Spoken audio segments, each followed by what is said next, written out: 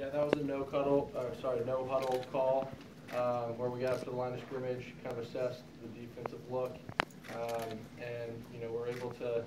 I think Grant kind of made eye contact with me, like knowing that it was going to be open, and sure enough, it was. And he took a pass to the house, maybe looked good. Just a couple seats closer to the middle. Grace, I'm sorry. Yeah, go ahead and answer the question. Pre-snap, I actually thought the ball was going to go to Ian, who was inside of me, because that look for him, that route had been open most of the game, and then it just cleared out, and then me and Wilton made eye contact, and he threw it, and then there was just nothing but yards. A couple seats closer to the middle. Chris, front row. Wilton, did you feel like the offense took a step forward from last week, or it seemed like you sputtered a little bit at times? Yeah, I mean, obviously, there's times where maybe we weren't all on the same page, or that fumble exchange with Keikoa.